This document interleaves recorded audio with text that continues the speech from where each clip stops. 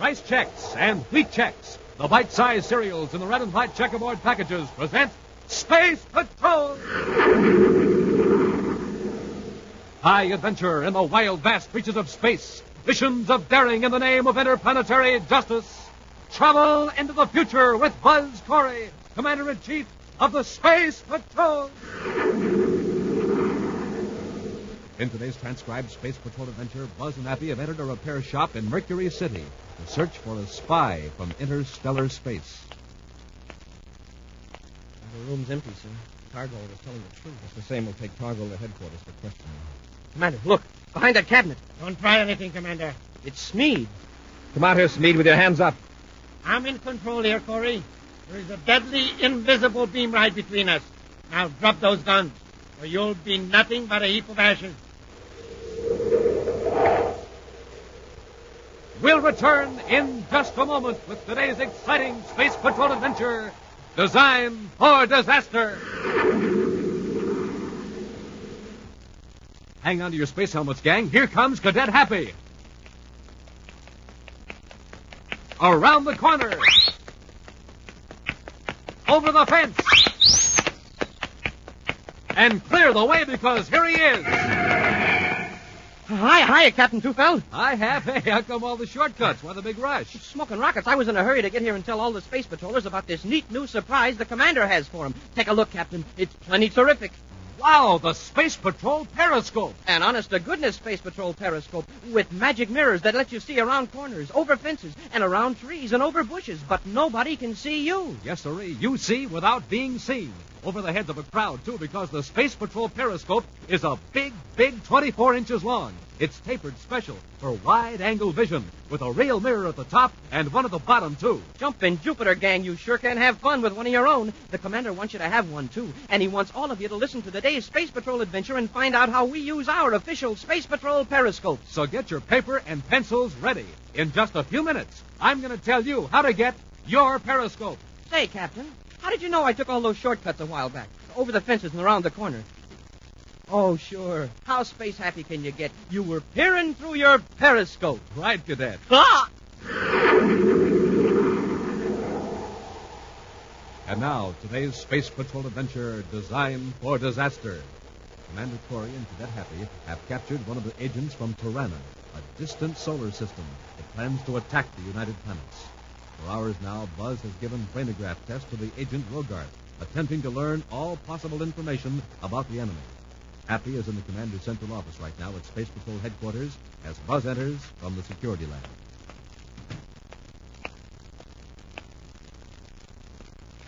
Hello. How's it going, Commander? Getting anything out of Rogarth? But even with the brainograph, it's slow. Found out where Tirana is? Yes, it's in the constellation Pegasus. A little more than 80 light years from our solar system. If we only had enough star drive ships to send on a scouting mission. And when's the attack scheduled? Rogarth doesn't know. It's too bad that other agent Smead got away from us. I'll bet he knows. Rogarth might help us locate Smead. In the next session with the brainograph, I'm going to ask him to name every base of operation and every hideout Smead might visit. Frankly, Hap, unless we locate Smead and find a way to stop that attack from Tirana, the United Planets are facing slavery or annihilation. Almost anyone is likely to enter a spaceophone repair shop. Also, strange pieces of equipment and strange noises are not likely to cause suspicion in such a place. These are two reasons why Matthew Smead has set up another Tiranian agent, Pax Targo, in a spaceophone shop in Mercury City. Smead, carrying a small receiver, has just entered Targo's shop.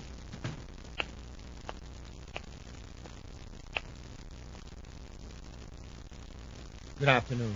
I wonder if you could tell me what's wrong with this set? It's okay, Smead. No one's in the shop. Good. Have you contacted Drift Benyon? Yes. He's very interested in your proposition. I knew he would be. Benyon is the type of criminal who prefers the melodramatic. I'd say that blowing up the Mercury City atmosphere plant just to rob a bank is more than just melodrama. Of course. It's military strategy for the Tiranian cause. But Benyon doesn't know about that part of it, does he? No. No, he thinks I just want a share of the bank loot. And Benyon is willing to plan the explosive himself? Yes, as soon as I complete the device. It isn't finished yet? There are a few more details to take care of. It's over there on the bench. I want to test the timing mechanism. All right. Now, tell me just what you told Banyan. Well, Banyan hides the explosive in the atmosphere tank. Then he and his men put on spacesuits waiting for the explosion. Concealed at doors. Yes. The surface truck will be in Slaker's warehouse. When the atmosphere plant blows up, there will be a panic all over the city. Banyan and his men rush to the Mercury City Bank. Banyan's gang scoops up all the money they can lay their hands on, piles into the truck, and then goes to the spaceport. And we'll be on Venus, waiting for Banyan to bring us our share of the money. Suppose Banyan gets captured. Well, we'll see that he isn't, even if we have to dispose of him ourselves. Anyway, Banyan must never know that you have any connection with Tirana. Now, hurry and finish the time bomb. In his central office on Terra, Commander Corey has just completed his interrogation of the captured Turanian agent, Rogart. Right now, he's telling Cadet Happy the results of the phonograph test. Rogoth was able to locate 5 possible hideouts where he might find Smeed. 5? Well, those shouldn't take long to cover. The trouble is there are probably several more. But according to Rogoth, Smeed might be hiding on Saturn, on Jupiter's third moon, and Mercury, Venus, and Mars. Well, we could alert our agents and hit all 5 places at once. It'd be fine if we could be sure he'd be at one of those 5 places. If he's somewhere else, those simultaneous raids would only tip him off. Yeah, that's right. It would be even harder to find. However, I think I have something here that might solve our problem. In this cabinet. This could do the trick. Hey, what is it? It's that new piece of equipment I mentioned last week, Hap. The official Space Patrol periscope. You mean that tube is going to help us find Smeed? Yes, sir. Here, I'll show you how it works. Look out the upper window, huh? Oh, yes, sir. I'll just move this chair up and stand on it. Now, that isn't necessary. You just take the periscope. That's it. Hold one end to your eyes and point the other end out of that top window. Smoking rockets. It's like being 2 feet taller. Yes. By turning it sideways, you can see around corners with it. Hey, this is great. If there was a criminal around a corner with a blast gun, you could find out where he was without getting hit. That's right. And notice the wide-angle vision it gives you. Oh, this is some gadget. But, well, I still don't see how it's going to be much help in finding Smeed. Wait till we test it out in space. When you're outside of the strong gravity field of the planet, you can use a periscope to see objects millions of BUs away. Oh, like a high-powered telescope, huh? That's better than a telescope, Hank. If you're out in space with a telescope, you might be able to see this headquarters building here in Terra. But with the periscope, you could see inside the building. You could look into any room, any office. Smoking rockets. So that's how we're going to look for Matthew Smeed. Yes, you won't know we're watching. Well, why can't we work it right from here? Or from the roof of the building? Because of Terra's gravity field. The periscope is like our star drive spaceship. It operates through another dimension in hyperspace. When delicate long-distance adjustments are necessary, the periscope must be in a near-zero gravity field. I'm sure anxious to see how it works out in space. Now, let's go to the Terra 5, Hap. We'll give the periscope its first action test. Millions of BUs from any planet, the Terra 5 cruises through space on automatic control. Buzz and Happy examine the new Space Patrol periscope, now held securely in a bracket attached near the control panel. Buzz has attached the small, compact adjustment mechanism which enables the periscope to focus upon any remote point of space. We drew another blank. I'll reset the adjustments for the place in Mercury City. Oh, the space phone repair shop? Yes. I've got it, Hap. Look through the periscope. Oh, it's like we were standing right in the street in front of the shop. Let me take over again. I'll change the focus to inside the shop. It looks legitimate enough. There's some testing equipment. Several spacephone receivers and transmitters taken apart. The desk with papers scattered all over. Anyone there, sir? Yes, there's a man working at the bench. Doesn't look like a spacephone. It's a square box with a sort of clock dial on it. Uh-oh. Someone's opening the door in the back of the shop. Now, take a look. Yes, sir. Smeed. The man we're looking for, Mercury City. We can space up on Mercury City headquarters and have that shop surrounded. There's too much chance of Smeed intercepting the call. Remember, he's surrounded by a whole shop full of spacephone equipment. Chances are he's constantly monitoring our channel. Yeah, that's right. And for all we know, he might even know our codes. Keep watching him. Maybe we can pick up some hints. There it is, Smeed. All ready for action. Good. Take it easy. Don't blow it out here. Don't worry, the safety switch is on. And what about Griff Benyon? He's coming here to pick it up later this afternoon. All right, then all we have to do is... Ow! What's the matter? Something bit me on the hand. Where did these ants come from? Your desk is swarming with them. Oh, put some fruit in the drawer yesterday and forgot about it. Where's your medicine kit? Don't worry, Smeed. Those ants won't hurt you. How do you know they won? Remember, we're from another solar system. We may not be immune to bites from these insects. Hey, that's right. I'll get rid of them right away. You can do that when I'm gone. Now, about this deal with Griff Benyon. You set the timing device right here. When Benyon leaves, you go to the spaceport. We don't want to be in Mercury City when the atmosphere turns low down.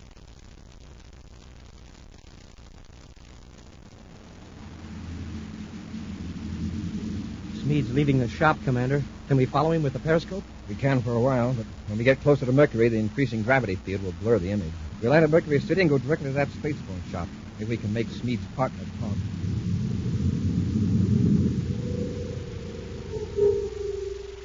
Two hours later, Buzz and Appy are in a surface car on a side street in Mercury City. Leaving the car a block from the shop, they continue on foot. In the shop, Targol is carefully going through his papers, destroying incriminating evidence.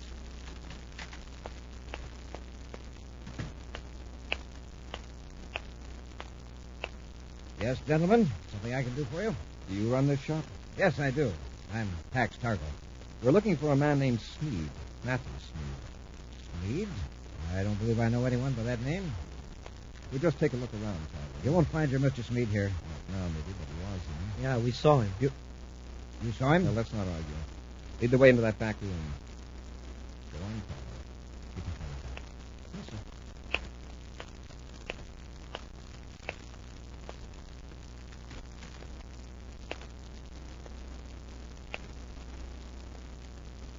There. As you can see, the room is empty. I'm taking you to headquarters for questioning, Targo. Just what is this all about? Commander, look, behind that cabinet. Don't try anything, Commander. It's Smeed. Come out here, Smeed, with your hands up. I'm in control here, Commander. Do you hear that sound? That's a disintegrator beam. Disintegrator beam? That's right, Cadet. There's a deadly, invisible beam in this room, forming a wall between you and me. Turn it off or I'll use this ray gun. Try it, and I'll sweep this beam over you. In a fraction of a second, you'll be nothing but a heap of ashes. Now, drop those guns. We'll return to Space Patrol in just a moment. All set on the pencils and papers, gang. In just seconds, you're going to find out how you can get your super sensational Space Patrol Periscope. The official Space Patrol Periscope with the magic mirrors that let you see around corners, over fences, while nobody can see you. Yes, you see without being seen. And, gang, just wait till you get your first look through.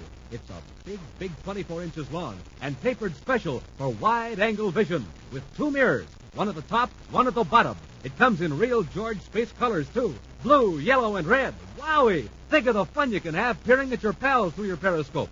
And you'll have lots of fun putting your periscope together, too. You do it yourself. Easy directions are right on the envelope it comes in. And it takes only a few minutes, and presto, you're set to start peering through your periscope. Now, gang, remember, you can see around corners and over fences and around trees, over bushes, but nobody can see you. Okay? You set with pencil and paper? Here's how you get your official Space Patrol Periscope.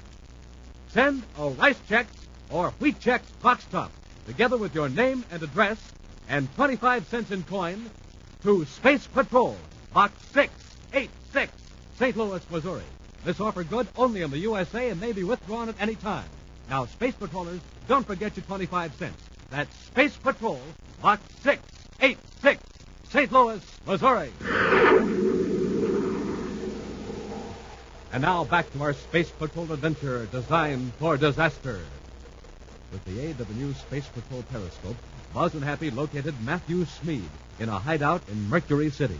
Smeed and his accomplice, Pax Targol, are agents from the remote solar system Tirana, which is preparing to attack the United Planets. When Buzz and Happy accosted Smeed in the back room of the spaceophone repair shop, Smeed cut on a disintegrator beam and threatens to focus the deadly rays on the space patrollers. You haven't a chance for it. Do as you're told. If that's a disintegrator beam, Smeed, why doesn't it destroy the walls of this room? It's simple. It's tuned to a frequency that affects only living tissues. It doesn't harm inorganic, lifeless matter. However, if you like a demonstration, just watch what happens to the cadet. All right, Smeed, this round is yours. Drop your ray gun, Happy. Yes, sir. Very wise, gentlemen. Targo, Yeah? when Corey and the cadet step back, and I'm sure they will, you pick up their weapons. Don't move till I tell you to. You might step into the disintegrator beam. I'll wait, don't worry. Step back, gentlemen, into that closet. Go on.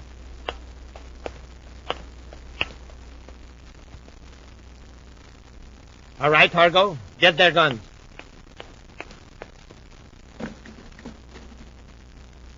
You can cut off the disintegrator now, Smeed. I got him covered. Lock them in the closet. Sure.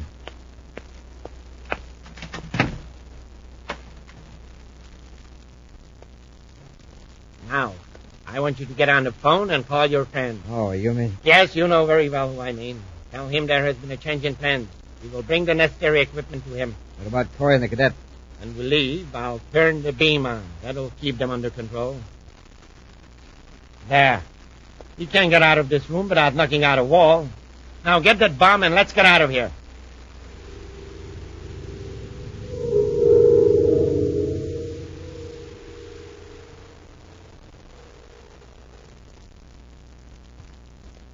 I didn't hear anything out there, sir. I think they've gone. I think Smeed about us off that easy. Let's try breaking out and see what happens. No objection so far. I'll give him another kick. The room's empty, sir. They've gone off. Hold it, Hat. Don't move. The disintegrator beam is on. Oh, and I was just about to cross the room. The source of that beam is down there. We can get to that machine and turn it No, off. we can't. Speed placed it where we can't get to it without stepping into the beam. Then we're blocked. We could only find exactly where that beam is and locate its boundaries. Perhaps we could crawl under it. Uh-oh. Well, what is it, sir? Look down at the floor next to the wall. I don't see anything except a swarm of ants. That's what I mean. Either they're crawling along the molding, an army of them. Hap, if we can get some of those ants in that metal bar, we can use it as a test rod. We'll move it around slowly. When the ants start disappearing or dropping off, we'll know that they... Hey, we'll know we're on the beam. Great. I'll get the rod.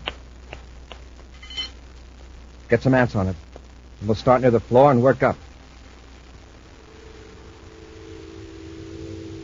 Carefully holding the bar at arm's length, Commander Corey probes for the invisible beam. Inch by inch, he advances across the room. Be careful, sir.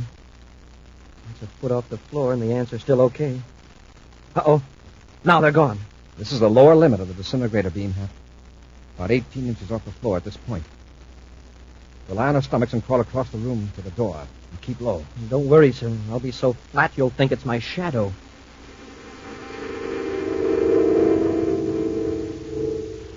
Moments later, Buzz and Happy are in their surface car. As they drive toward Mercury City headquarters, the commander issues spaceophone orders to the City Patrol Division. Are those instructions clear, Captain? Yes, Commander. I'll assign men to watch the repair shop. The guards at the spaceport will be alerted to stop Smeed and Targo if they show up. Oh, one more thing, Captain. I want you to check on a couple of phone numbers I found on scraps of paper at the spaceophone shop. Find out who they're listed to and the address. Yes, sir. They're both Mercury City numbers. Virgo 45907 and 423611. I'll trace them immediately, Commander. Inform Colonel Harris that I'm blasting off immediately to make some tests with the new periscope. May be able to locate Smeed with it. Corey out. Elsewhere, in another part of Mercury City, Smeed and Targol wait impatiently beside a spaceophone. What's wrong with Banyan? Why doesn't he call? I hope he didn't lose his nerve. Well, he's had plenty of time to place that explosive at the atmosphere plant. Get it. Yeah? This is Banyan. Everything all set? Have any trouble? Not a bit. Time bomb is hid when nobody could find it, even if they were looking for it. Where are you now? At a booth at the Space Hotel. Better get to the warehouse. There isn't much time. I'm on my way now. Okay, Banyan. See you later. Everything's going fine, Smeed. You get over to the warehouse. We can use 2 of those stolen spacesuits for our getaway. Thousands of DUs from the planet Mercury, Buzz and Happy recheck Smeed's known hideouts for a trace of activity, focusing the periscope carefully from planet to planet. Captain Walters at Space Patrol Headquarters, Mercury City, calling Commander Corey aboard Terra 5. Corey here. Go ahead, Captain. I've traced both of those numbers, Commander. The Virgo number's a doctor's office. Dr. Chandler. Doc's okay. He says that Pax Targol made an appointment by phone and then canceled out. He never saw Targol, and he never heard of Matthew Smeed. How about that phone number? It's listed in Slaker's warehouse on Meridian Street. There's no answer. What's the address? 101 North Meridian. I'll check it with the periscope. Anything else, Captain? Nothing on Smead or Targo. We got a report from the atmosphere plant. One of the guards thought he saw Griff Banyan duck down the stairway. The guard sure it was Banyan? Yes, sir. But he got away. Colonel Harris has ordered a complete search of the atmosphere plant, but so far we haven't found anything. Ask the colonel to continue the search. Keep all Space Patrol personnel away from that warehouse till I scan it with a periscope. I'll contact you later. Corey out. Hap, get that map of Mercury City and check the coordinates of that warehouse. I've already done it, Commander. On the way, just for luck, we'll see what's going on at the atmosphere plant. Okay. If Griff Banyan's hiding there, the periscope might be able to sneak up on him where the guards couldn't.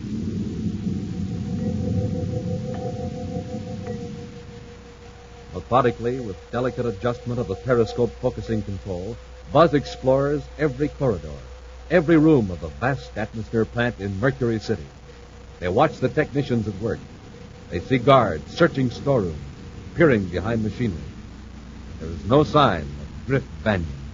Well, if Banyan was there, he's gone now. Yeah. With the periscope, we've been able to look into places the guards overlooked. Now, wait a minute.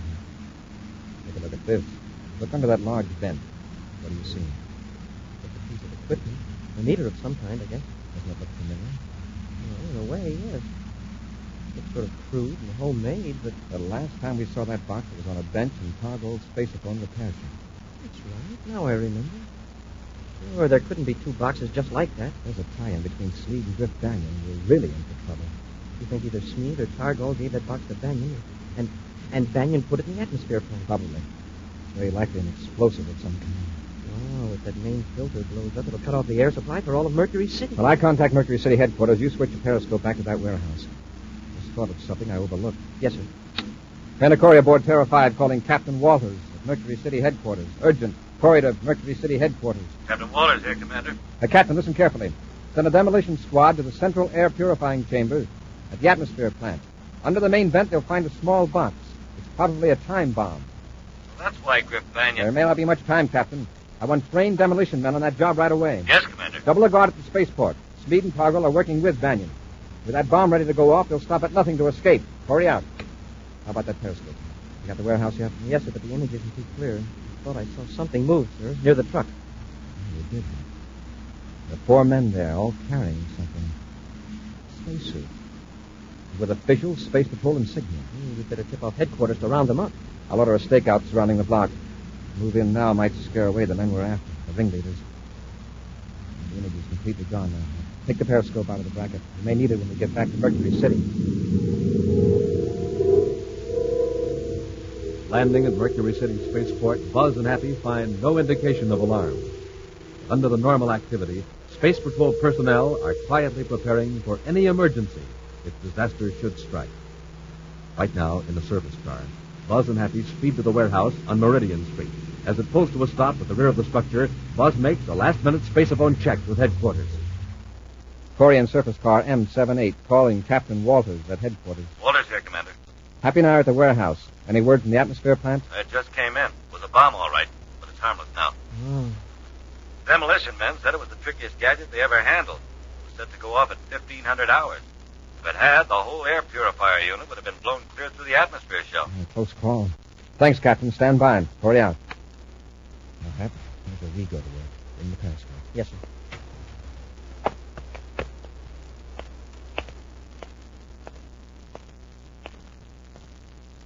A small window we can just reach with the periscope. Careful. Yes, sir. What do you see? Several men. All in spacesuits except one. He's getting one laid out. It's Targo. No sign of Smead? I can't tell. Some of the men are getting into the truck. And Targo's looking at his watch. Just 1500. I expect an explosion. Oh, it's funny. 4 men are in the back of the truck, and the 5th man is logging them in. But they got in willingly at the top. What did they do? Train delivery truck. They're probably doing one thing that was an accidental discovery. I recognize that 5th man. It's Griff Banyan. The crew planted the time bomb. Look, I'll make her the door. Get ready. Yes, sir.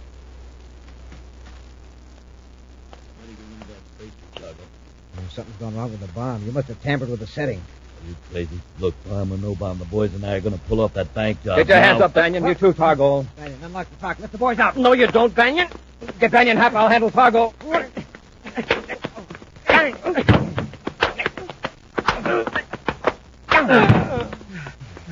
All right, Banyan, on your feet. And get out of that spacesuit. You won't be needing it. Nice tackle, huh? Now, you want to continue the work out, or will you tell me where to find your pal Smeed? He's near the spaceport, waiting for the explosion. Yeah? Well, we've got news for you. The only thing that's going to blow up will be Smeed's plans. An action preview of next week's exciting Space Patrol adventure in just a moment. A secret agent from outer space, or a spy right here on Earth. That's you, Space Patrollers, spying through the magic mirrors of your neat new official Space Patrol periscope. And man, oh man, you're in for plenty of exciting times with yours. You can set your periscope sights on all your Earth pals, spy on them from around corners, over fences, and from behind trees. Those magic mirrors of your periscope let you see them, but they'll never, never see you. Yes, sir. You see without being seen. You're right, Dick. Space Patrollers, this is Commander Corey. And listen, here's something special that'll come in mighty handy when you're out space spying. It's an identification chart printed right on your periscope. Shows you exactly what the people who live on all the major planets might look like. What's more, on every periscope, there's a place for your name, address, and solar system. And remember, Space Patrollers, this is a real periscope. A big 24 inches long and tapered special for wide-angle vision, with a mirror on top and one on the bottom. Space Patrollers, be the first official space spy in your gang. Get your own official Space Patrol periscope today. And here's how you get them. Send a Rice Chex or Wheat Chex box top, together with your name and address and 25 cents in coin, to Space Patrol, Box 686, St. Louis, Missouri. That address again is Space Patrol, Box 686, St. Louis, Missouri. Don't forget your 25 cents and your Rice Chex or Wheat Chex box top. A, B, C, D, E, F, G. Bite-sized checks taste good to me.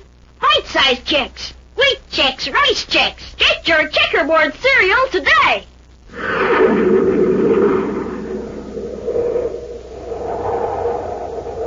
And now, a preview of next week's exciting Space Patrol adventure. Buzz and Happy are in their Star Drive ship when a patrol ship piloted by the spy Matthew Smeed suddenly approaches. Keep watching Speed in the periscope, Hap. I'll blast away to another part of space. Yes, sir.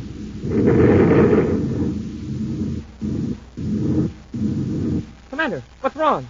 Our rocket's cut out. The emergency units are dead. We're in free fall. You're completely helpless, Corey. The space patrol.